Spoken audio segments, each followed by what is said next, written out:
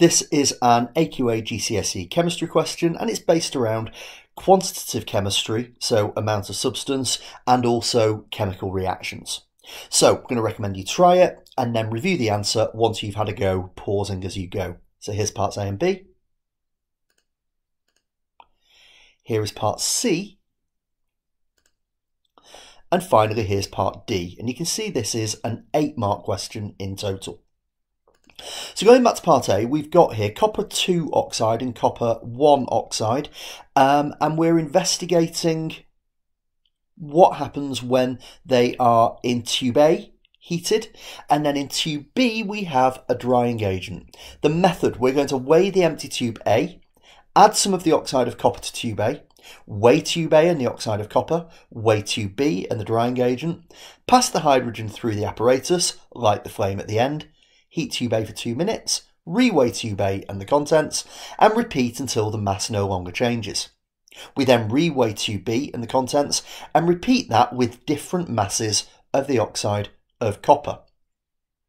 Now what we've got here for part A suggests one reason why step 8 is needed. This is the idea of continually checking to see that the mass no longer changes. That's to make sure that all of the copper oxide has reacted. We know that when the mass stops changing, the reaction has gone to completion. And why must the excess hydrogen be burned off? You can see that we're doing that in step 5.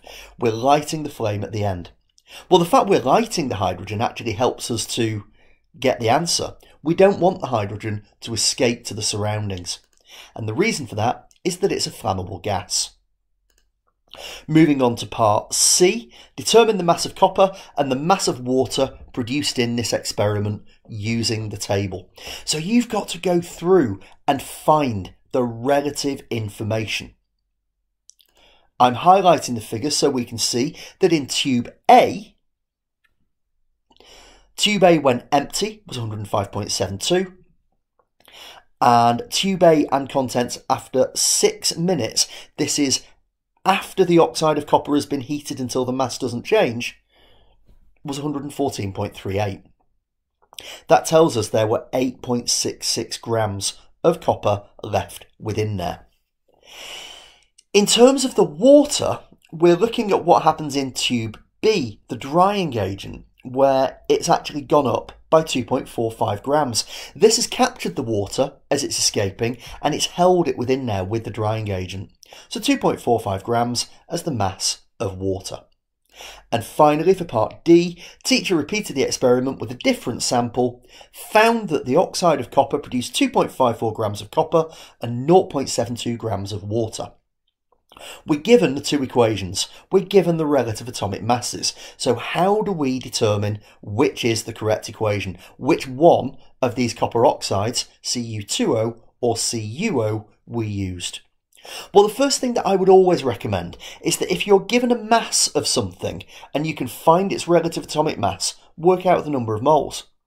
In this case, you can see that my moles of copper, 2.54 grams, divided by the 63.5 means that I've made 0.04 moles of copper. If I then do the same with the water, 0.72 divided by 18, the 18 is from 1 oxygen at 16 and 2 hydrogens at 1 each, I've also made 0.04 moles there. Now that means that for every mole of copper, I've made 1 mole of water. I've then got to go back to my equation and find which of those reflects the fact that I'm making 1 mole of copper for every mole of water. And equation 1 actually has a 2-to-1 ratio, as we can see from the 2Cu plus H2O, whereas equation 2 does have the 1-to-1 ratio. That means we can be confident that the correct equation is equation 2. That takes us to the end of the question. Thank you for listening.